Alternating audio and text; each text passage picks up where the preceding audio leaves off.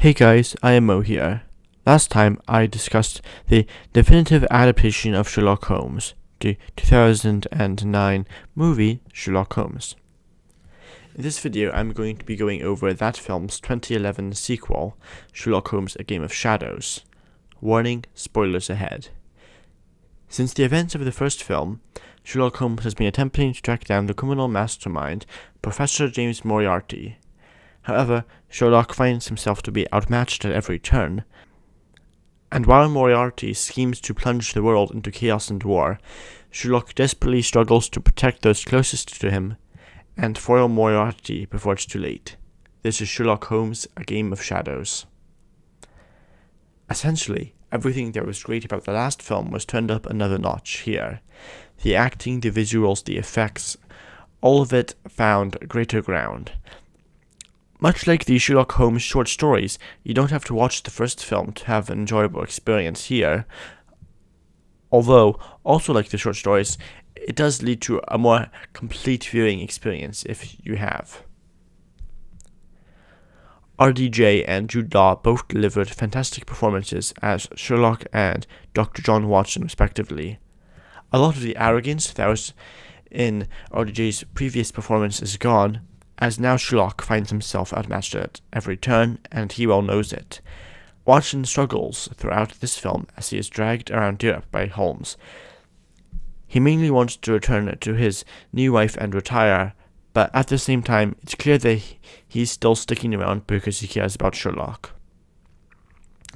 Jared Harris joins the film as Professor James Moriarty. He plays the villain to perfection, always carrying at least an undertone of menace and gravitas, from when he's politely talking to Holmes, to torturing him, to playing chess with him. His presence is felt constantly throughout the film, even though he only appears sporadically through it. Harris and Downey play off each other really well, depicting two geniuses at war with each other. I especially appreciated that Moriarty's downfall was not necessarily caused by him making a stupid mistake, as he would have surely done in a lesser script, but instead it was simply due to arrogance. What is more, that arrogance was not unfounded, as it was repeatedly demonstrated that Moriarty was fully capable of outmaneuvering Sherlock, from the initial sequence in which his bomb goes off earlier than Holmes planned, to tricking Holmes into going to the wrong location, to preventing Holmes from capturing his assassin. If, and only if, Moriarty had simply been more careful, he would have easily won. Also worth mentioning is actress Noomi Rapace as the gypsy Simza Heron.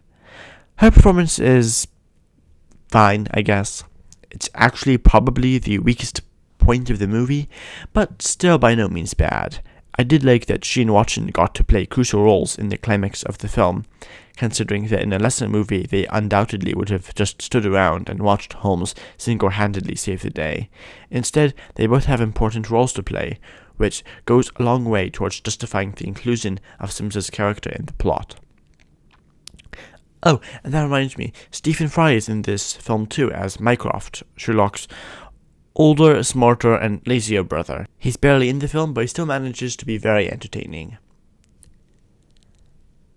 Finally, I'm also going to have to briefly praise returning director Guy Ritchie here. He really upped the ante this time around in terms of visual accomplishments, sending the camera in physically impossible directions, using slow-mo to great effect, flawlessly cutting around space and time. Every action scene, almost every scene in general, has its own specific look and feel, from a London night on the town, to a sunny British wedding, to a train hurtling by in the dead of night, to a German forest in the early hours of the dawn, to a peace summit in Switzerland. All in all, a great job from a great director. So, in my opinion, Sherlock Holmes: A Game of Shadows is a masterpiece. Next week, I'm going to be reviewing Netflix's The Sandman TV series, so if that sounds interesting to you, don't forget to subscribe and make sure all notifications are on. Thanks a ton, IMO out.